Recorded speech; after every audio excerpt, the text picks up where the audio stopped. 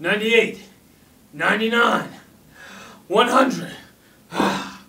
My name's Eric Anderson with Scientifically Speaking, and welcome to a special exercise edition of 2 Minutes of Tech.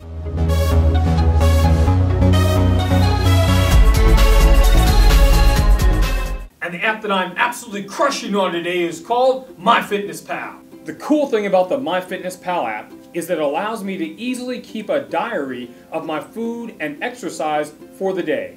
I can then compare that to my caloric goal for every day. So as you can see, my calories goal for today is 2,370 calories. Well, all I have to do is dial in my food for the day. So for today, I'm going to hit the plus button down at the bottom, select food. For breakfast, I can go ahead and say that I had steel cut oats. I'm going to scroll down, find my steel cut oats, select those. As you can see, it automatically says, because I've scanned this in before, there are the calories, the fats, the carbs, the proteins, all for my steel cut oats for the day. Well, I cheated a little bit and had some brown sugar, so I'm going to select that, and some dried cranberries I put on there as well.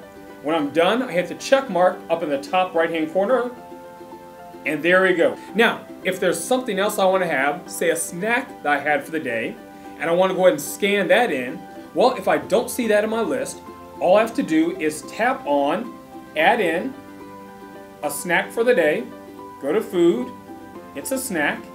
If I don't see in the list, I'm going to tap on the barcode in the top right hand corner. When I do that, it allows me to scan in the barcode of my food. Let's pick up our yogurt, a nice little snack for the day. And there we go. It's pulled all of the calories and the nutrition information off of my yogurt for the day.